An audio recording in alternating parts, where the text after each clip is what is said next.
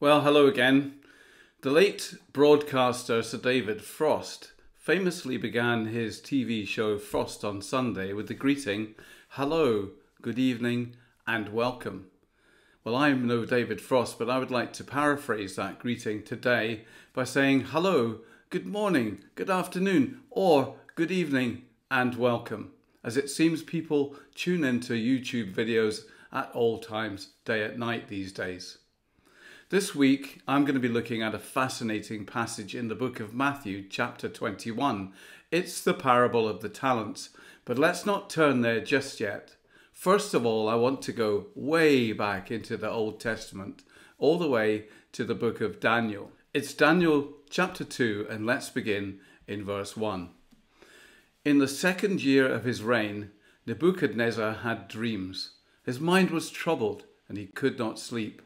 So here we see Nebuchadnezzar, a powerful king, so powerful that historians regard him as the greatest king of the great Babylonian Empire. But he's not happy, is he? He isn't sleeping too well because his mind is troubled. And why is he troubled? Well, because of a particular dream he has had. So he calls for his fife and he calls for his drum and he calls for his fiddlers three. No, not really. He summons his magicians, his entertainers, his enchanters, his sorcerers and astrologers.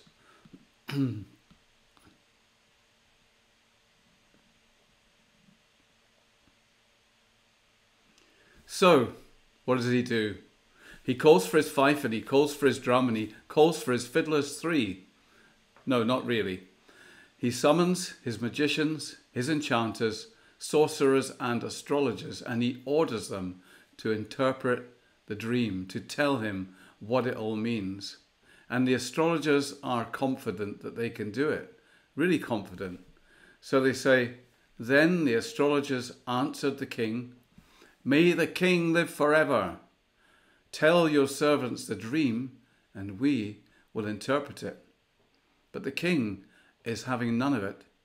He doesn't just want them to interpret the dream, he wants them first to tell him what the dream was. Verses 5 to 6. He tells them, "This is what I have firmly decided. If you do not tell me what my dream was and interpret it, I will have you cut into pieces and your houses turned into piles of rubble.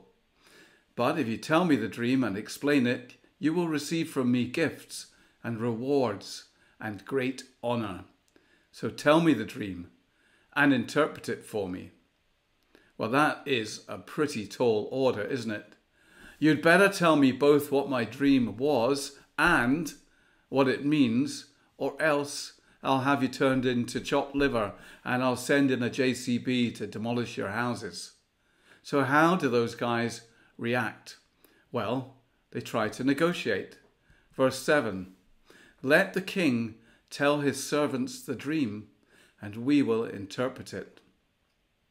What are they doing? Well, they are trying to negotiate. They're trying to get the king to change his order. Tell us the dream and we'll interpret it. No bother at all. Which makes the king livid. I don't suppose you get to become the most powerful king ever without being able to tell when someone's pulling the wool over your eyes. And straight away, he sees right through their not so cunning plan. Verses 8 to 9. "Then the king answered, 'I am certain that you are trying to gain time because you realize that this is what I have firmly decided. If you do not tell me the dream, there is only one penalty for you. You have conspired to tell me misleading and wicked things, hoping the situation will change. So then, tell me the dream, and I will know that you can interpret it for me.'" And then verses 10 to 11, the astrologers answered the king, "There is no one on earth who can do what the king asks. No king, however great and mighty, has ever asked such a thing of any magician or enchanter or astrologer, What the king asks is too difficult. No one can reveal it to the king except the gods, and they do not live among humans. Next verse.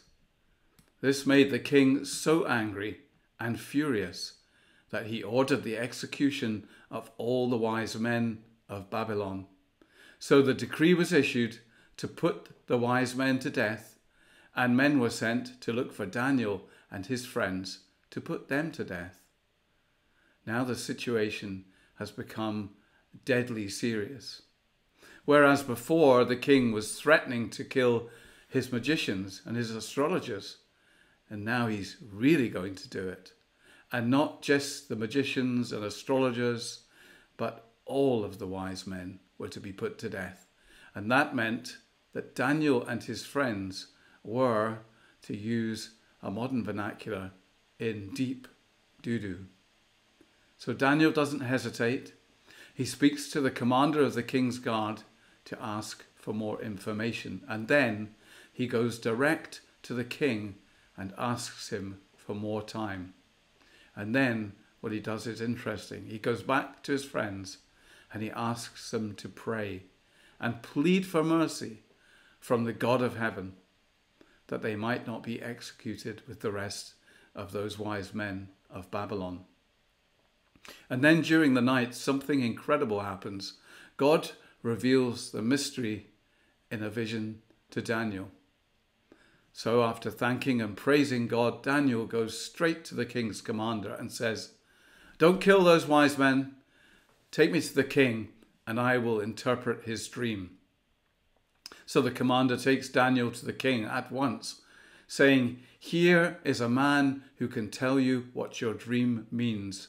And the king says, as he did before, "Are you able to tell me what I saw in my dream and interpret it?"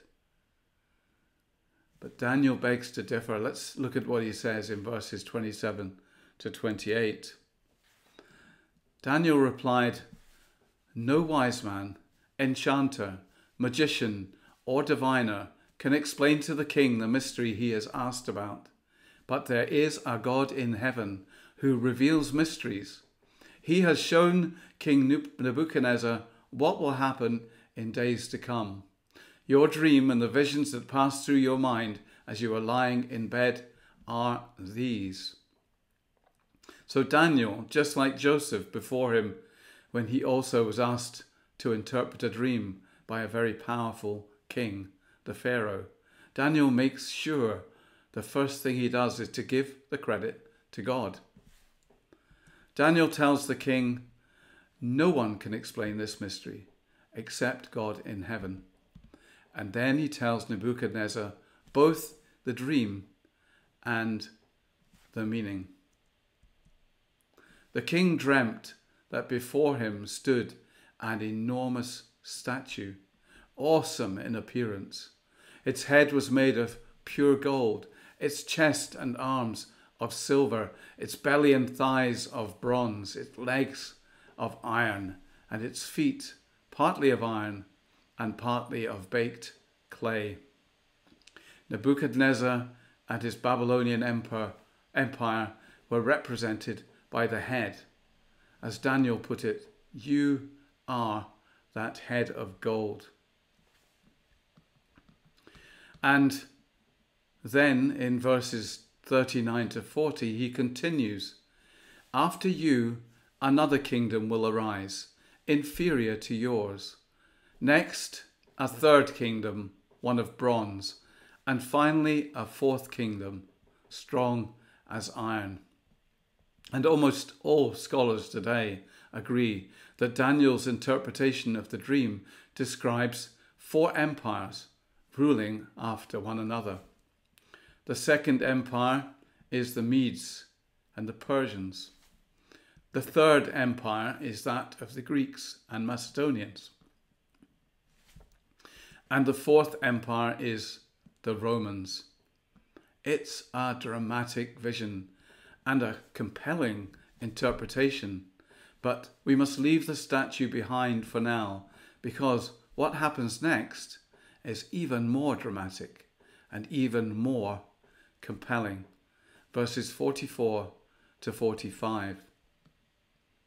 The God of heaven will set up a kingdom that will never be destroyed, nor will it be left to another people. It will crush all those kingdoms and bring them to an end, but it will itself endure forever. This is the meaning of the vision of the rock cut out of a mountain, but not by human hands, a rock that broke the iron, the bronze, the clay, the silver, and the gold to pieces. A giant rock that smashes the statue to pieces, symbolizing the kingdoms of the world being replaced by a new kingdom, one that will never be destroyed, the kingdom of God. But what on earth has this got to do with our theme scripture in Matthew 21? Well, let's go there and find out. I'll first of all read through the parable to get an overview. Beginning in Matthew 21 and verses 33 to 34. And this is Jesus talking primarily to the chief priests and the Pharisees. Listen to another parable. There was a landowner who planted a vineyard. He put a wall round it, dug a winepress in it, and built a watchtower. And then he rented the vineyard to some farmers and moved to another place. When the harvest time approached, he sent his servants to the tenants to collect his fruit. The tenants seized his servants. They beat one, killed another, and stoned a third. And then he sent other servants to them, more than the first time, and the tenants treated them in the same way. Last of all, he sent his son to them. They will respect my son, he said. But when the tenants saw the son, they said to each other, this is the heir. Come, let us kill him and take his inheritance. So they took him and threw him out of the vineyard and killed him. This parable is pretty easy to understand. The landowner is God the Father. The vineyard is Israel. The tenants represent the religious authorities, the very people that Jesus was telling the parable to. The servants, well, they are the prophets, all the way up to John the Baptist. And the Son, of course, is Jesus himself. But it's such a powerful and sorrowful story. Jesus here is telling his own story, the story of how he came to earth to confront those tenant farmers and demand that they repent. But sadly, they will refuse and will end up killing him. Let's continue in verses 40 to 41. Therefore, when the owner of the vineyard comes, verse 40, what will he do to those tenants? Well, this is marvelous. We see Jesus here asking the chief priests and the Pharisees what will happen to the tenants. And remember, the tenants are the characters in the story who represent Israel's ruling religious authorities. And Jesus asks these people, these very people, what is going to happen to them at the end. And in verse 41, we see that they condemn themselves with their own words.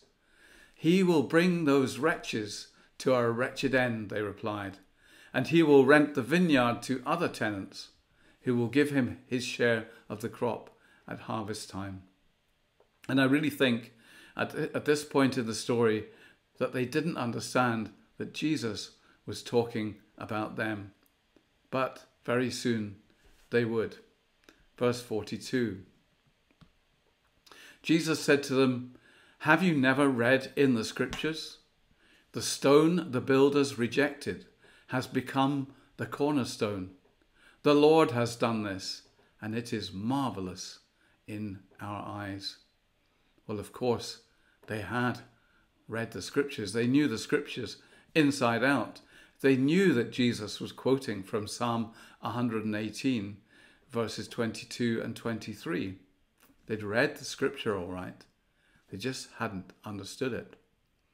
Jesus is telling them that the son of the landowner, the son who was rejected and killed, is the same as the stone that will become the chief cornerstone, meaning that he himself will take the place of highest honor in the building representing Israel, the church, and the coming kingdom of God.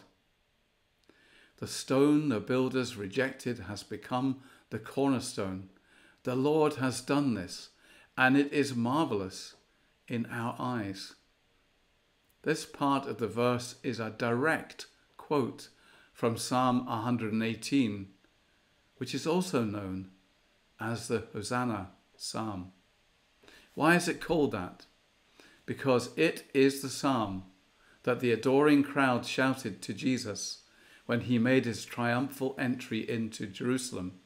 If you remember, he rode into Jerusalem on the back of a donkey's colt. Now we can read about this in the very same chapter of Matthew that we've been looking into today, just at the beginning of that chapter, in Matthew 21, verses 7 to 9. They brought the donkey and the colt and placed their cloaks on them for Jesus to sit on. A very large crowd spread their cloaks on the road, while others cut branches from the trees and spread them on the road. The crowds that went ahead of him and those that followed shouted, "Hosanna to the Son of David! Blessed is he who comes in the name of the Lord! Hosanna in the highest heaven!" And that last part is a direct quote from Psalm 118. Hosanna means save us or Saviour. So by quoting from Psalm 118, Jesus is telling the chief priests and the Pharisees not only that he is the foundation stone of the kingdom of God, but also that he is the coming Messiah, the King of Kings and Lord of Lords. And now we come to verse 43, which takes us full circle and back to where we started in Daniel chapter 2. Matthew 21 and verse 43. Therefore I tell you that the kingdom of God will be taken away from you and given to a people who will produce its fruit. Anyone who falls on this stone will be broken to pieces. Anyone on whom it falls will be crushed. This is the stone prophesied in Daniel 2. The rock cut out, but not by human hands. The rock that struck the statue and that will crush all those man-made kingdoms and bring them to an end, ushering in a kingdom that can and will never be destroyed. And that rock is Jesus. Jesus, the chief foundation stone that everything else is built on. The rock cut out without hands, who will destroy all of the world's decaying empires and replace them with a kingdom of love and light that will endure forever. Jesus, the rock of ages and the solid rock that we sing about in those two great old hymns. Surely he is the rock that we should build our spiritual houses on. Let us pray. Almighty loving Father, thank you so much for Jesus, the stone that the builders rejected, but who nevertheless became the foundation of the soon coming kingdom of God. The rock cut out without hands, who will destroy the teetering kingdoms of this world and usher in a wonderful, glorious new world of peace, love, and happiness for all. Thank you that he is solid and sure, safe and secure, the solid rock that we can trust with everything we have. And in his name we pray this. Amen. Well, thanks again for joining me today. And just a reminder that this coming Wednesday evening at 7:30 p.m. there will be a joint national Zoom prayer meeting, and you can find the link for that on our website, www.gracecom.church.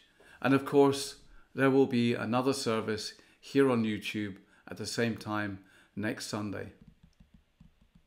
May the grace of our Lord Jesus Christ and the love of God and the fellowship of the Holy Spirit be with you all. Amen.